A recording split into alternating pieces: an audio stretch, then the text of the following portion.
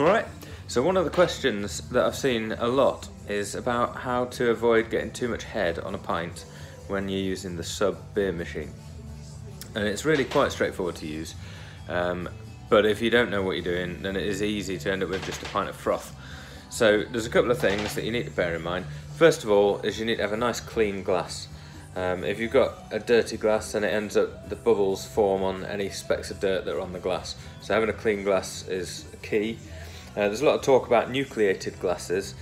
Basically that just means that it's got, like these ones have got some etching in the bottom, and that helps to keep the head on the pint.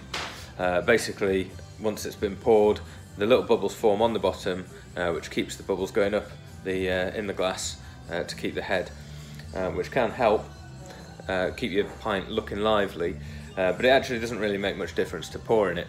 The key thing really with pouring it, people talk about wetting the glass and chilling the glass. Yeah, the glass police will be all over you if you haven't put the glass in the freezer to minus 28 degrees or whatever. Really, you don't need to do that, that's a faff. You need a clean glass out of the cupboard that's been washed beforehand, and then you need to hold it at an angle at least 45 degrees, and not down here but right up to the nozzle as well.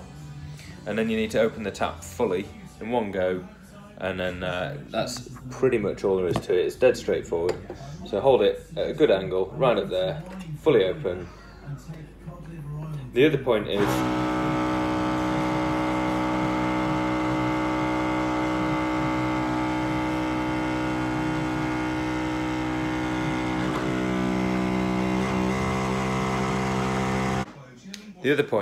is that when you first pour a pint, the first bit, even the Sub website recommends throwing the first bit away, because the very first few drops are very gassy, and you know, it all comes out as froth.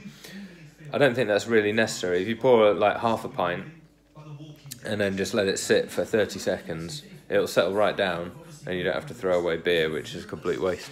So there you go, dead straightforward.